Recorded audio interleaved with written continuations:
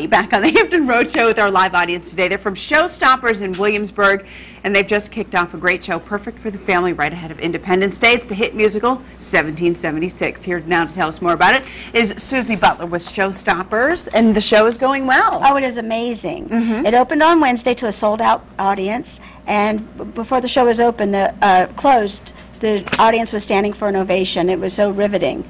It's the beginning of our country. That's right. It's amazing. The costumes are great. Thank you very much for coming in costume today. We brought you some too. Tell me a little bit about who's here with you. Well, I have Rebecca Hart. She is our musical director. She made sure all the actors sing on key. And David Springstead Sr., who is a professional actor. He has been on the 1776 national tour, and he is our Ben Franklin. He is local from Virginia Beach. Well, thanks for being here today.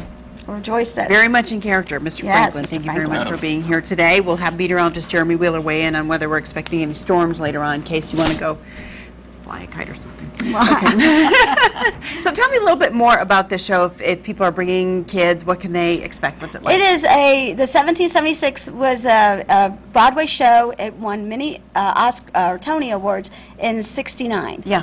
That's 1969, not 1769. And it's an amazing show. That's where Betty Buckley got her start. Ken Howard was in it. And now we have brought it to Williamsburg because what a perfect place to have it. And they haven't done it in so many years. Talk about the Kimball Theater for folks who have not been inside. The Kimball Theater is in Merchant Square. It's right there in the hub of everything. And it's so easy to get to. The parking's always a challenge. Yeah.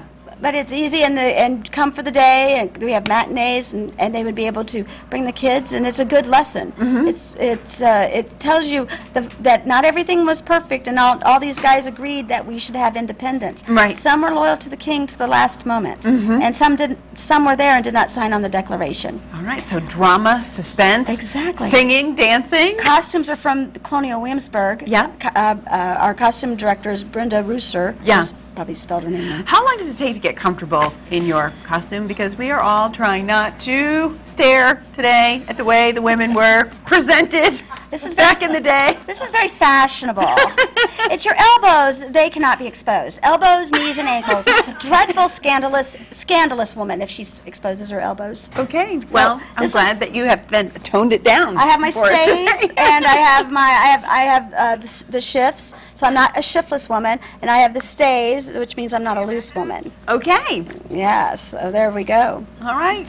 All right, 1776, presented by Showstoppers, now through July 3rd at the Kimball Theater, right there on Duke of Gloucester Street in Merchant Square in Williamsburg. Thanks very much to everybody for coming in today.